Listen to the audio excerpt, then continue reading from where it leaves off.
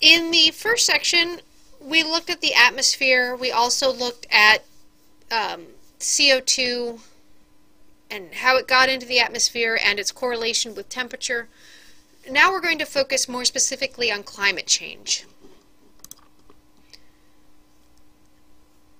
As we saw in the last section, global surface temperatures are increasing with increased CO2. So here is a graph of temperature variation. The red is a direct measurement, the blue is proxy measurements, and temperature's going up. It just is at this point. At this point, going up was the Industrial Revolution, and that has led to the largest temperatures ever determined, or ever, I don't want to say recorded, because using proxy data it's not really a recording, but hopefully you get the idea here. Right.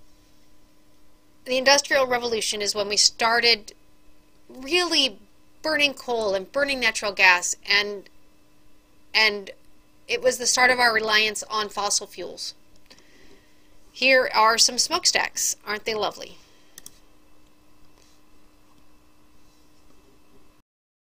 The predicted mean global temperature change by the year 2100, so at the start of next century, is 1.5 to 4.5 degrees increased from the 0 point.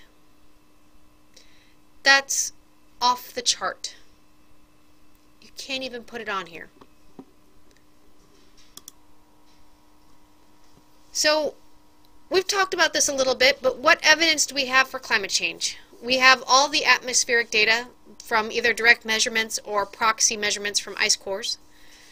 Those show that the average surface temperature increased over the 20th century by about 0.6 degrees C or 1 degree Fahrenheit. The 17 hottest years on record have occurred since 1980. We also can see that we have wide-scale recession of glaciers. Since the 1960s, we've had 10% decrease in ice cover. We're also observing a rise in sea level. During the 20th century, it rose 10 to 20 centimeters, which is 4 to 8 inches. We've also seen an increase in the ocean temperature since the late 1950s. And remember, the oceans are the things that regulate the temperature of the planet, because they're these huge bodies of water that store a vast amount of energy.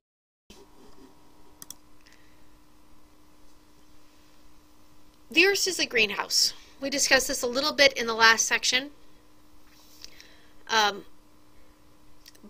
When gases are trapped in the troposphere, let me repeat that. When gases in the troposphere trap infrared heat, like the windows in your car or the roof of an actual greenhouse, surface temperature rises. So the fact that these arrows right here in this schematic were reflected back down to the Earth, that is the greenhouse effect. Ordinarily, those would go up and re-radiate to space, but they're not.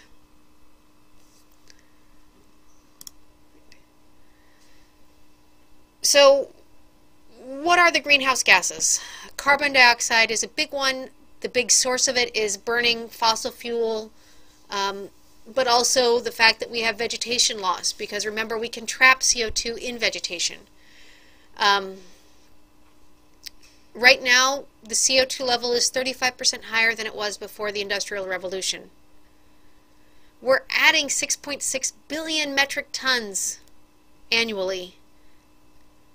And we do have sinks still. Oceans and forests are capable of storing CO2 for us.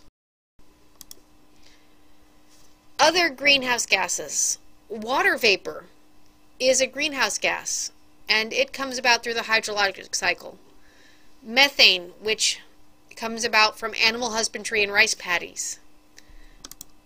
Nitrous oxide is a chemical fertilizer, and CFCs and other halocarbons are good refrigerants. All of these are greenhouse gases, which is why we are no longer allowed Freon in our air conditioners.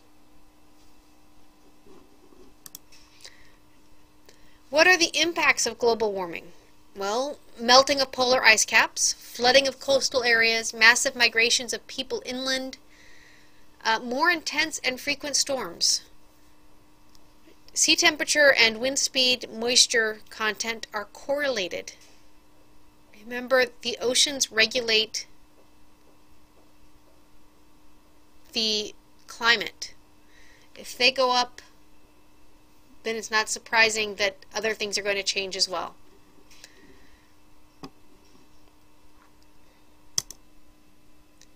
Here is a picture of Mount Kilimanjaro in Tanzania. Look at the snow cap in 2000 compared to 2006, how much it has decreased. Other images, here is I believe that's a walrus in the Arctic. Oh, it does say walrus at the top. According to NASA, the Arctic sea ice has been decreasing at 9% per decade. So if you look at it in 1979 versus 2003,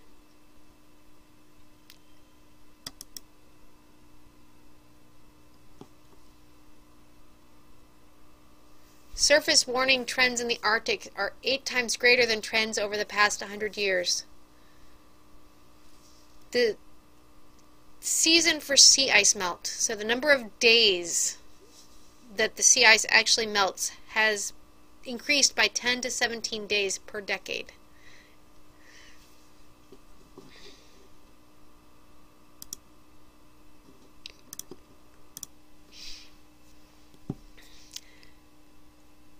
As ice mass decreases, more light is absorbed than reflected, and this is yet more problem because we're absorbing the light. That means the energy is again trapped and not reflected out of the atmosphere. So this increases warming. Here we have a picture of children in Dhaka, Bangladesh. See how their house or their neighborhood is flooded? Here is a picture of the projected sea rise in Florida for 100 years from now. Anything shown in red will be underwater. There's this lovely island. I like it.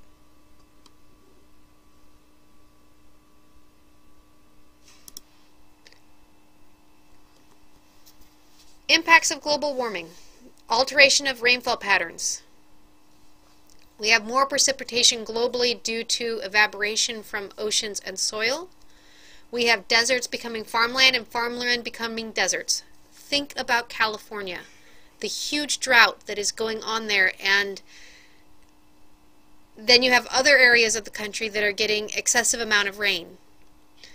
Because of this, we have significant losses in crop yields.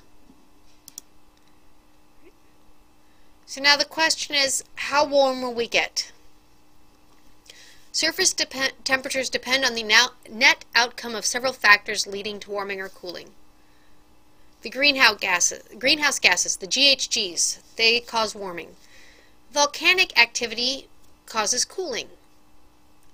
Aerosols like sulfate also cool, and ice and snow cool. So which will win?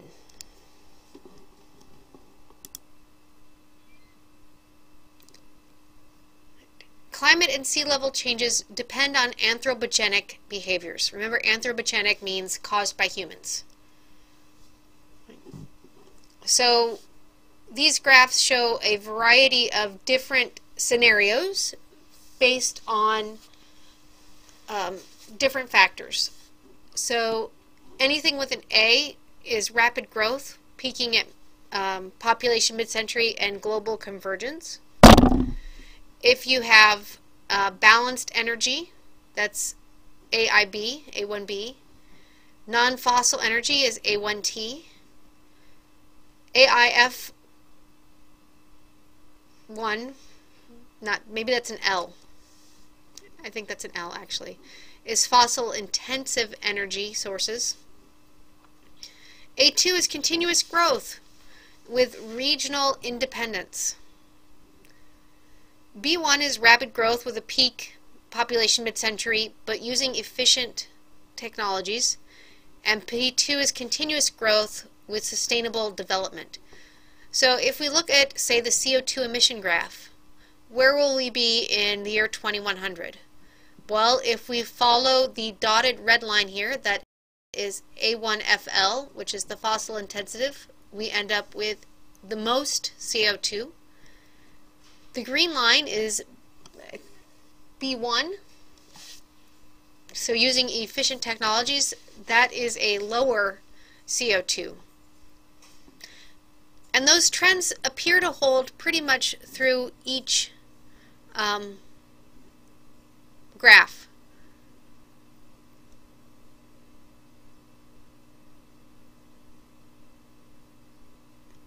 So the first graph was CO2 emissions. The second one is CO2 concentration. So again, A1FL results in the most concentrated CO2, and green is the B1. For sulfur dioxide, another greenhouse gas, it's a little bit different. The sulfur dioxide peaks with the solid black line, which I think is something called 1592A, which we don't have a description of.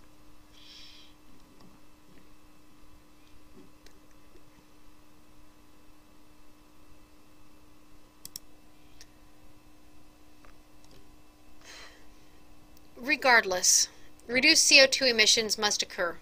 We have to look at alternative energy sources. We have to look at reducing our fossil fuel use, and we have to plant more green. We need more trees.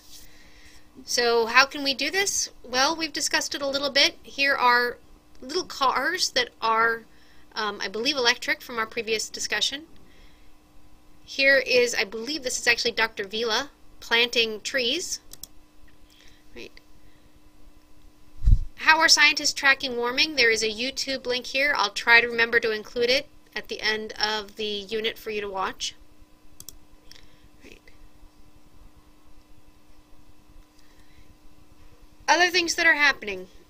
In 1997, the Kyoto Protocol was agreed upon. 38 countries met to create binding agreement to reduce greenhouse gas emissions.